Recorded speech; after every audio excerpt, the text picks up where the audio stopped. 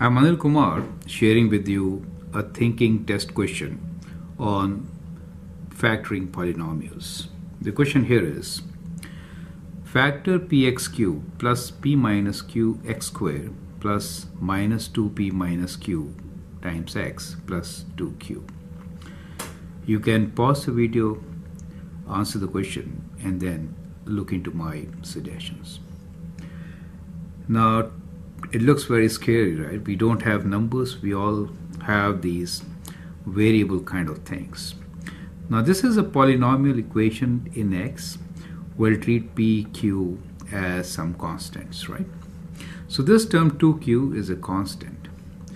Now, using factor theorem, we can find what are possible factors.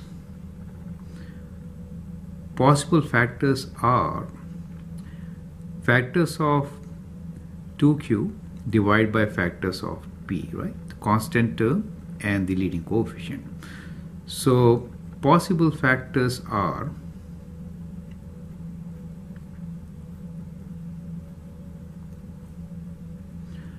so we can write plus minus 1 plus minus 2.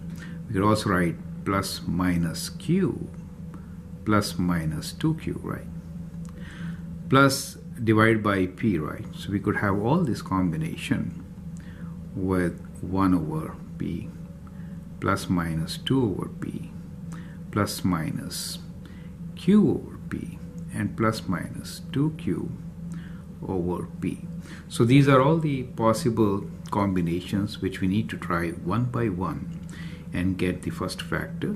Since it is a cubic equation, once we get the first factor, we could divide and factorize using our learnings from quadratic polynomial factoring. Now, since we have all positive values, it's a good idea to start with negative value, right? So let's try substituting x equals to minus 1 and see do we get a 0.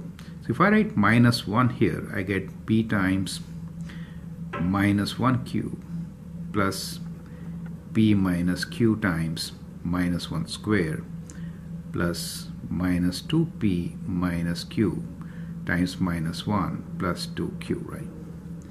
And that gives me minus p. And when I multiply, this is positive 1, so we get plus p minus q. Here, when I multiply, you get minus 2p. Okay, this is minus, so it becomes positive, right? So positive 2p, positive q. Then we have plus 2q. And all these terms, if I check, minus p plus p cancel. So let me do whatever best we could. So they will cancel. 2q minus q cancel. So we do not get 0, but we get 2p plus 2q, right?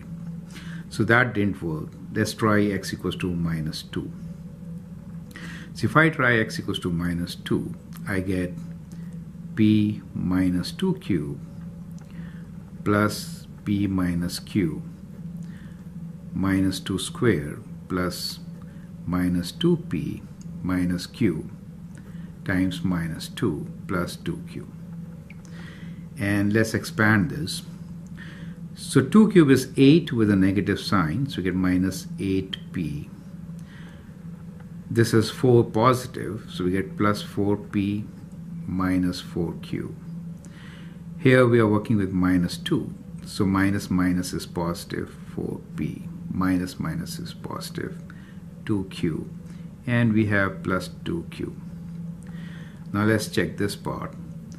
So we have minus 8p plus 4p plus 4p, so that takes care of p terms.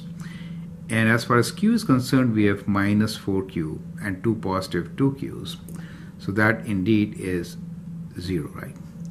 Now from here it is very clear that x plus 2 is a factor. Now since we know x plus 2 is a factor, we could divide this equation by x plus 2. We'll get a quadratic equation and then we can factor. So at least we got one factor. Now I will show you synthetic division. We have very less space here, and we'll divide this by x plus 2. So we'll do synthetic division here. Okay, so the terms which we are dividing by x plus 2, minus 2 makes it 0, so we'll write minus 2 here.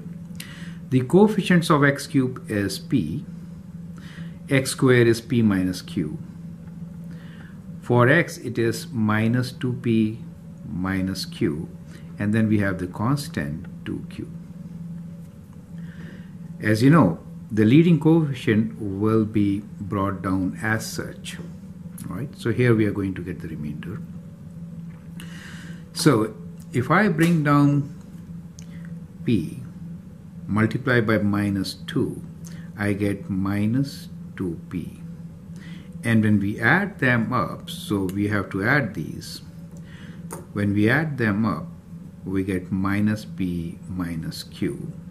Now if I multiply, so what we are doing here is we are doing times, as you know, and then placing the term.